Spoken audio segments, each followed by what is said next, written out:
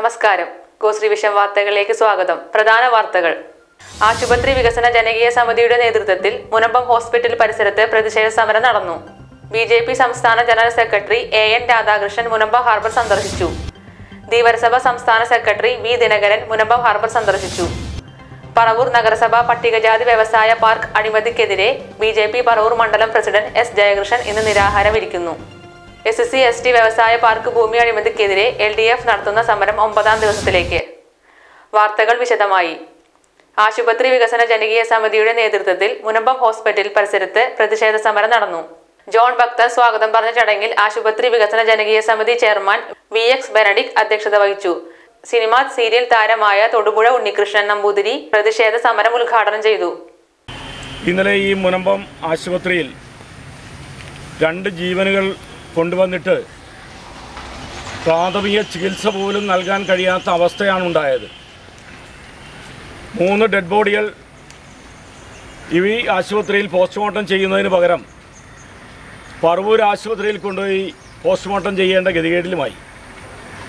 കടലിനോട് മല്ലടിക്കുന്ന ആയിരക്കണക്കിന് ജനങ്ങൾ അപകടകരമായ മേഖലയിൽ ജോലി ചെയ്യുന്ന ദുരന്താവസ്ഥ MLAയെയും ഭരണാധികാരികളെയും DMOനെയും ഒക്കെ അറിയിച്ചിട്ടും ഇവിടെ ഒരു അത്യാഹിത വിഭാഗം തുടങ്ങാൻ ഇതുവരെ കഴിഞ്ഞിട്ടില്ല എന്നുള്ള ഒരു ദാരുണമായ സംഭവമാണുള്ളത്.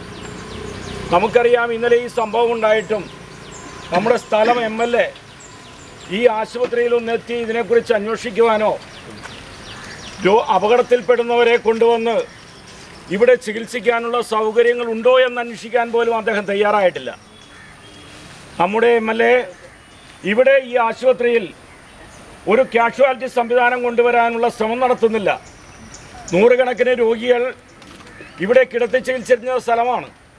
ഇവിടെ ഒരു ആംബുലൻസ് ഇവിടെ കിടപ്പുണ്ട്. ഇന്നലെ ഇവിടെ രോഗികളെ കൊണ്ടുപോകുന്നതിന് വേണ്ടി അപകടത്തിൽപ്പെട്ടവരെ 2 പേരെ കൊണ്ടുപോകുന്നതിന് വേണ്ടി പുറത്തു നിന്നും ആംബുലൻസ് വിളിച്ചു വരുത്തേണ്ട ഗതികേടിലാണ് ഈ ആശുപത്രിയിലെ ജീവനക്കാർ.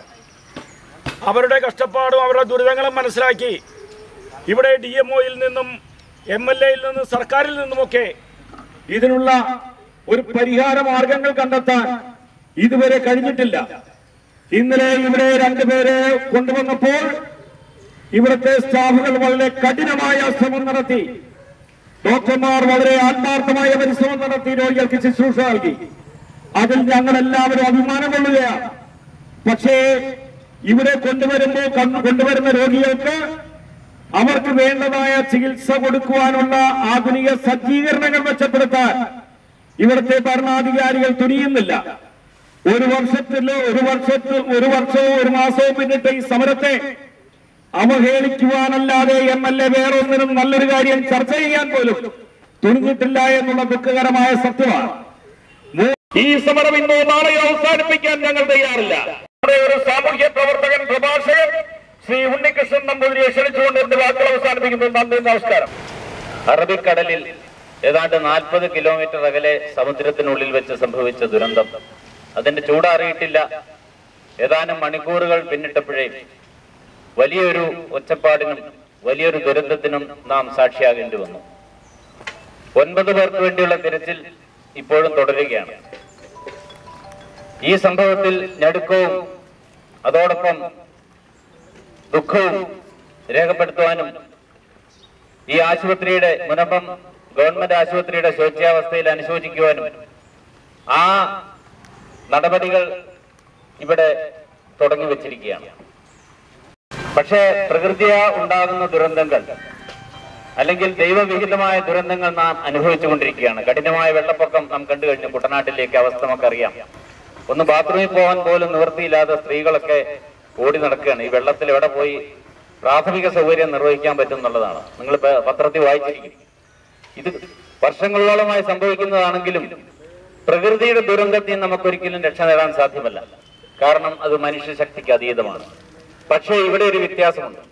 മനുഷ്യനുണ്ടാക്കി വെക്കുന്ന ദുരന്തങ്ങൾ, അതായത് തക്ക സമയത്ത് ചികിത്സ കൊടുത്ത് രക്ഷപ്പെടുത്താൻ കഴിയുന്ന മനുഷ്യജീവനെ, വിലപ്പെട്ട പ്രാണനുകളെ വഴിക്കിട്ട് ഒരുതരം നരകയാതന അനുഭവിച്ച് അല്ലെങ്കിൽ കൊല്ലാക്കൊല ചെയ്യുന്ന ഒരു അവസ്ഥയിലേക്ക് എത്തിച്ചേർന്നിരിക്കുന്നു. ഞാൻ സംശയിച്ചു പോകണം. നാം ഇപ്പൊ ജീവിക്കുന്നത് ഗുഹാമനുഷ്യരായിട്ടൊന്നുമല്ല. സംസ്കാര സമ്പന്നരായ മനുഷ്യർ ഇപ്പൊ എത്തിച്ചേർന്നിരിക്കുന്ന കമ്പ്യൂട്ടർ യുഗത്തിലും ഒരുപക്ഷെ അതിനപ്പുറമുള്ള സൈബർ യുഗത്തിലുമൊക്കെയാണ്. വള്ളത്തിൽ നിന്നും വളരെ വേഗത്തിൽ മെസ്സേജുകൾ അയക്കാൻ കഴിയും. അതുപോലെ തന്നെ ഇവിടെ കമ്മ്യൂണിക്കേഷൻ ഒരു പ്രശ്നമല്ല, ഫണ്ട് ഒരു പ്രശ്നമല്ല. ഒരു കാര്യത്തിന് എത്രയോ ഫണ്ടുകൾ ഇവിടെ വകമാറ്റിയും അതുപോലെ ചാനലൈസ് ചെയ്തും പോകുന്നു. ഒരു ഫണ്ടിന്റെ ലഭ്യതയില്ലായ്മ കൊണ്ടാണ് ഈ ശോച്യാവസ്ഥ ഈ ആശുപത്രിക്കെന്ന് പറയാൻ സാധിക്കില്ല. ഞാൻ പറഞ്ഞത്, ഉണ്ടായി വരുന്ന ദുരന്തങ്ങളെ പ്രതിരോധിക്കാൻ നമുക്ക് കഴിയണം. ദുരന്തമുണ്ടായതിന് അനുശോചിക്കുവാനും കൂടിയിരിക്കുന്ന എല്ലാ സുമനസ്സുകൾക്കും അതുപോലെ തന്നെ പ്രധാനപ്പെട്ട ഒരു കാര്യം കൂടി ഞാൻ ശ്രദ്ധയിൽപ്പെടുത്തുകയാണ്. ഇവിടെ ഈ ദുരന്തത്തിന് സഹായമായിട്ട് യാതൊരു അർദ്ധരാത്രിയിൽ പോലും യാതൊരു വൈമനസ്യവും കാണിക്കാതെ ഈ ദുരന്തത്തിൽ സഹായിക്കുവാനും ഉള്ള ജീവനെ രക്ഷപ്പെടുത്തിയെടുക്കാനും വേണ്ടി നെട്ടോട്ടമോടിയ നല്ലവരായ നാട്ടുകാർക്കും ഇതിലെ പിന്നിലെ സന്നദ്ധ പ്രവർത്തകർക്കും എല്ലാവർക്കും നന്ദിയും. ബി.ജെ.പി. സംസ്ഥാന general secretary N Radhakrishnan മുനമ്പ harbour സന്ദർശിച്ചു. സുരക്ഷാ പോരായ്മകളെ കുറിച്ച് സംസാരിച്ചു. K Velayudhan, E S. Purushothaman, P Girish, V Anil തുടങ്ങിയവർ ഉണ്ടായിരുന്നു.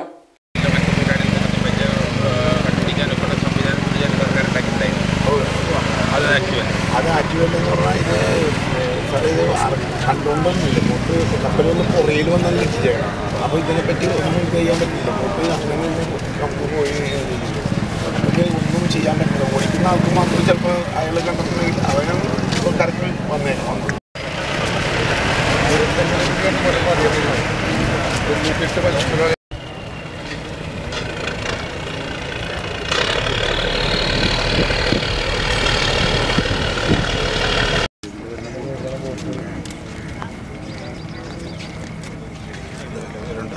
ഇവരിപ്പോൾ 8 ബോട്ടോളം പോയിട്ടാണ് ഇവിടെ കരക്കത്ത് പോകുന്നത്. പിന്നെ ഇവിടെ പോയിട്ട് പിന്നെ ഇവിടെ ഷിപ്പ് പോസ്റ്റ് ഷിപ്പൊക്കെ അവിടെ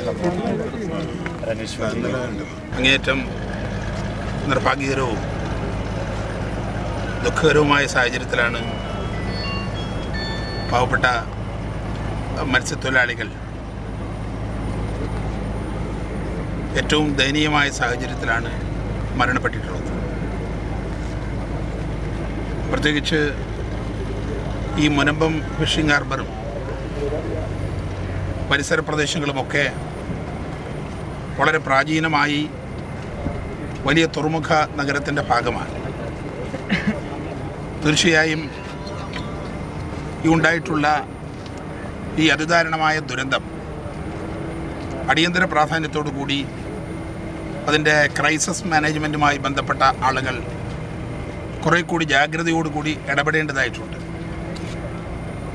തീർച്ചയായും അത്യന്താധുനികമായ ശാസ്ത്ര സാങ്കേതിക സംവിധാനങ്ങൾ ഫലപ്രദമായി ഉപയോഗിച്ച്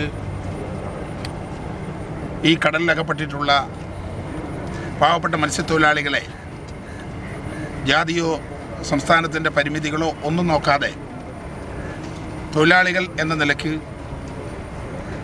അവരെ കണ്ടെത്താനുള്ള പരിശ്രമം കൂടുതൽ ഊർജിതമായി നോക്കേണ്ടതായിട്ടുണ്ട്. ജനപ്രതിനിധികളുടെയും കളക്ടർ ഉൾപ്പെടെയുള്ള ബന്ധപ്പെട്ട ഉദ്യോഗസ്ഥന്മാരും കുറേ കൂടി ജാഗ്രതയോടുകൂടി സ്ഥലത്ത് വരികയും ജനങ്ങളെ സമാശ്വസിപ്പിക്കുകയും കരുതൽ നടപടിയുടെ ഭാഗമായി അടിയന്തര പ്രാധാന്യത്തോടു കൂടി ഇതിൽ ഇടപെടണം എന്നാണ് ഞങ്ങൾക്ക് സൂചിപ്പിക്കാനുള്ളത്. തീർച്ചയായും കേന്ദ്ര ഗവൺമെൻറ് ഭാഗത്ത് ഇന്നലെ നേവൽ സംവിധാനങ്ങളും അതുപോലെ തന്നെ കേന്ദ്ര ഗവൺമെൻറ്റിൻ്റെ ഭാഗത്തുള്ള എല്ലാ ബന്ധപ്പെടലുകളും അതിൻ്റെ പരിമിതിയുടെ അകത്ത് നിന്നുകൊണ്ട് തന്നെ ഞങ്ങൾ ചെയ്യുകയുണ്ടായി. തീർച്ചയായും ഈ മരണപ്പെട്ട മത്സ്യത്തൊഴിലാളികൾക്ക് അടിയന്തരമായ സഹായം സർക്കാർ എത്തിക്കേണ്ടതായിട്ടുണ്ട്. അതിൽ കൂടുതൽ എല്ലാ വിഭാഗം ആളുകളുമായി ചർച്ച നടത്തി ഈ പാവപ്പെട്ട മത്സ്യത്തൊഴിലാളികളുടെ വിഷയങ്ങൾ പരിഹരിക്കണം.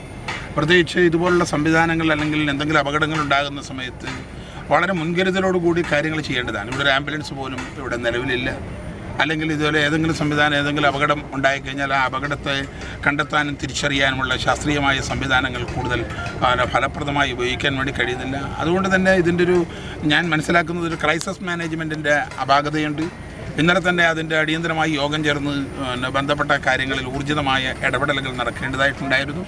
നിർഭാഗ്യവശാൽ അതിൻ്റെ വേഗതയിൽ നടന്നിട്ടില്ല. ഈ ഒരു സാഹചര്യത്തിൽ അത് രാഷ്ട്രീയമായി പോകും എന്നുള്ളതുകൊണ്ട് ഞാൻ അതേക്കുറിച്ച് സൂചിപ്പിക്കുന്നില്ല. ഏതായാലും സംസ്ഥാന ഗവൺമെൻറ്റിന് ഇന്ത്യ ഗവൺമെൻറ് ഭാഗത്തു നിന്നുള്ള എല്ലാവിധ സഹകരണങ്ങളും സഹായങ്ങളും ഇതിനെ സംബന്ധിച്ച് ഉണ്ടാകും. ഞങ്ങളുടെ ഭാഗത്ത് പാർട്ടി രാഷ്ട്രീയ പ്രവർത്തകർ എന്നുള്ള നിലയ്ക്ക് 100% സജീവമായി ഈ വിഷയത്തിൽ എല്ലാ സഹായങ്ങളും ഞങ്ങളുടെ ഭാഗത്തുനിന്ന് ചെയ്യാവുന്ന പരിമിതിയുടെ അകത്തു നിന്നുകൊണ്ട് ചെയ്യാൻ തയ്യാറാണ് എന്നാണ് സൂചിപ്പിക്കുന്നത്. ആള് കൽക്കട്ടയിൽ നിന്ന് അയാളുടെ അച്ഛനാണ് ഈ വന്നേക്കണം. അയാളുടെ ഈ മോൻ്റെ പേര് ഹസീന എന്നാണ്. അയാളെ കിട്ടിയിട്ടില്ല. പുള്ളിയുടെ ചേട്ടന്മാരില്ലേ, പുള്ളിയുടെ ചേട്ടന്മാർ പോയേക്കണവരുടെ പേരാണ് ഇനി പറയാനുള്ളത്. അത് പറഞ്ഞു. എൻ്റെ വലിയ ചേട്ടൻ്റെ പേര് യേസുബാലൻ, എന്നൊന്ന് രാജേഷ് കുമാർ, എൻ്റെ അനിയൻ്റെ പേര് RK ദിനേശ്, പിന്നെ എൻ്റെ കൊച്ചമ്മയുടെ മോനിൻ്റെ പേര് ഷാലു, പിന്നെ മറ്റുള്ള ആൾക്കാർ എൻ്റെ അങ്കിളാണ്. എല്ലാവരും എൻ്റെ ഫാമിലിയുടെ ആൾക്കാരാണ്. മിസ്സായതും പിന്നെ മരിച്ച ആൾക്കാരും എൻ്റെ അങ്കിളും എൻ്റെ സ്വന്തക്കാരാണ്. ധീവരസഭ സംസ്ഥാന സെക്രട്ടറി വി ദിനകരൻ മുനമ്പ ഹാർബർ സന്ദർശിച്ചു. അദ്ദേഹത്തോടൊപ്പം ധീവരസഭ വൈസ് പ്രസിഡന്റ് വിജയൻ, ശാന്തി മുരളി തുടങ്ങിയവർ ഉണ്ടായിരുന്നു. നമ്മുടെ ഇറ്റാലിയൻ കപ്പൽ വോട്ട് കഴിഞ്ഞ് 2 മത്സ്യത്തൊഴിലാളികൾ മരിച്ച അവസരത്തിൽ ഞങ്ങൾ മത്സ്യത്തൊഴിലാളി സംഘടനയെല്ലാം ഒറ്റക്കെട്ടായിട്ട് പറഞ്ഞൊരു കാര്യമാണ്, കപ്പൽ ചാനൽ പ്രത്യേകമായിട്ട് മാർക്ക് ചെയ്യണം. അത് 50 നോട്ടിക്കൽ മൈലിന് അപ്പുറത്തായിരിക്കും. ഈ കപ്പലുകൾ അവർ പിന്നെ തുറമുഖത്ത് വരുന്ന സൗകര്യം പ്രമാണിച്ച് നേരെ തീരത്തോട് കടന്നു. അങ്ങനെ വരുന്ന സന്ദർഭങ്ങളിലാണ് ഈ അപകടങ്ങൾ കൂടുതലുണ്ടാകുന്നത്.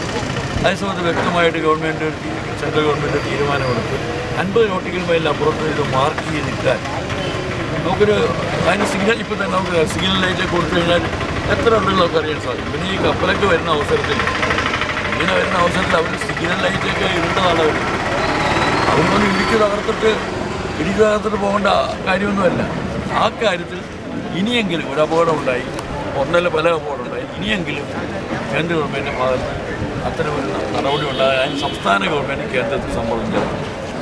പിന്നെ ഇവരെ സംബന്ധിച്ചിടത്തോളം ആണെങ്കിൽ ഈ തൊഴിലാളികൾ എനിക്ക് തോന്നുന്നു ഒരാളൊഴികെ ബാക്കി ആർക്കും നിയമപരമായിട്ട് ആനുകൂല്യം കിട്ടാൻ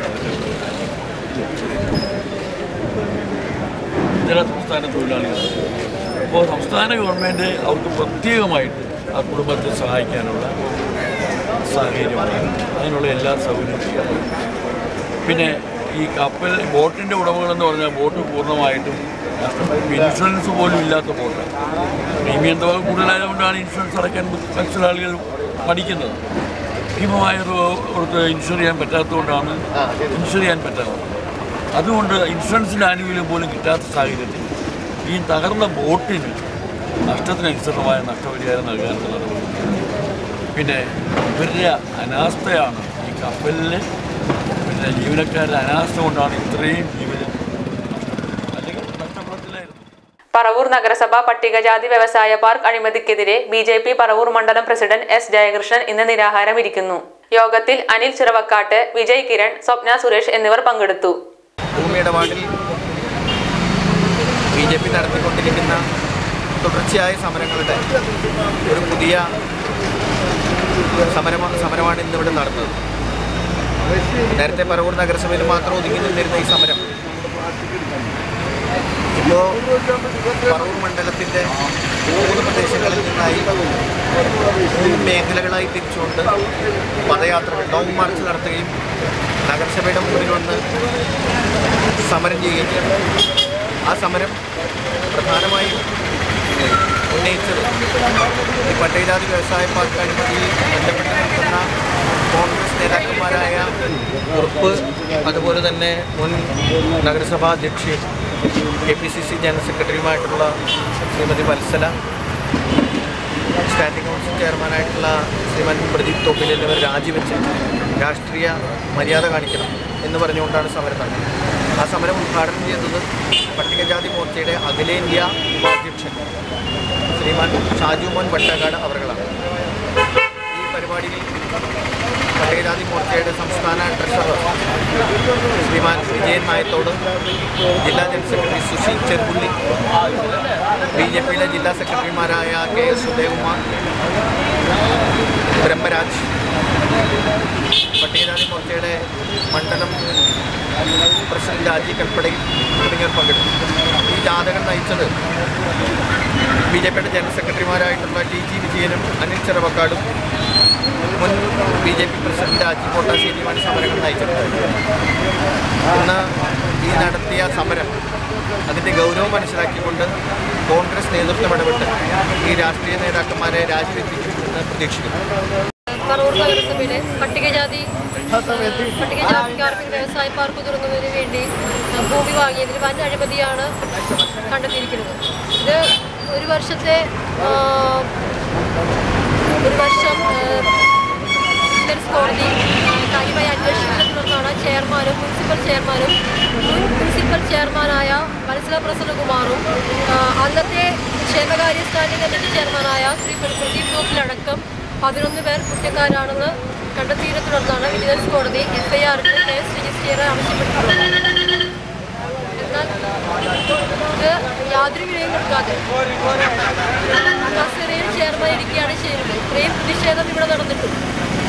ഇതൊന്നും വകവെക്കാതെ അദ്ദേഹം ആ കസേരയിൽ ഇപ്പോഴും ഇരിക്കുകയാണ്. നമ്മൾ വളരെ ജനാധിപത്യ രീതിയിലാണ് ഈ സമരം ഇവിടെ തുടങ്ങിയിരിക്കുന്നത്. ഇത് മാത്രമല്ല, ഇപ്പോൾ മരവും മണ്ണും വരെ പറവൂർ മുനിസിപ്പാലിറ്റിയിൽ അഴിമതി നടത്തിക്കൊണ്ടിരിക്കുന്നു.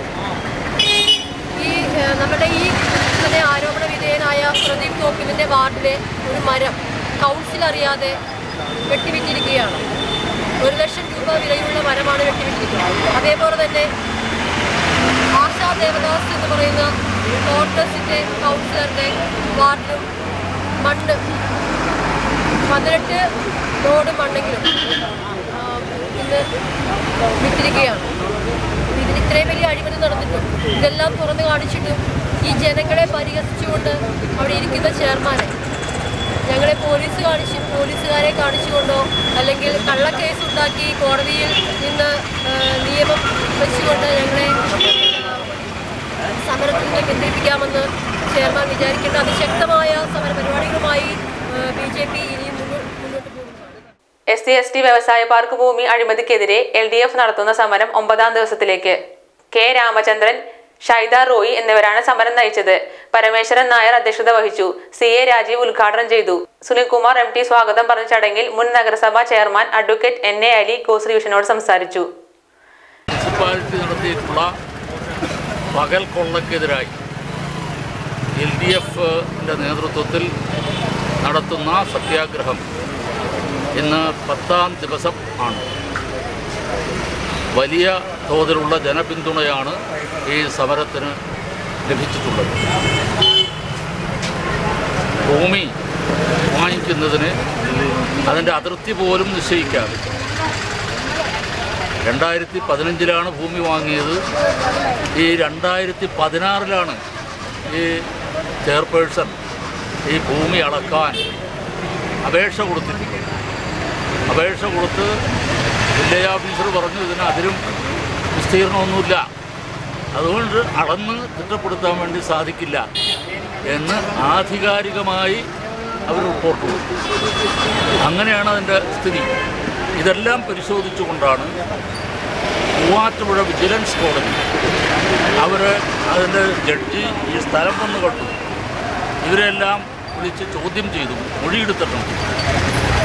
എവിഡൻസ് എല്ലാം എടുത്ത് ഇവർക്കെതിരായി FIR രജിസ്റ്റർ ചെയ്ത് കേസെടുക്കണം എന്ന് പറഞ്ഞ് ഉത്തരവ് ആയതിൻ്റെ അടിസ്ഥാനത്തിൽ FIR രജിസ്റ്റർ ചെയ്തിട്ടുണ്ട്.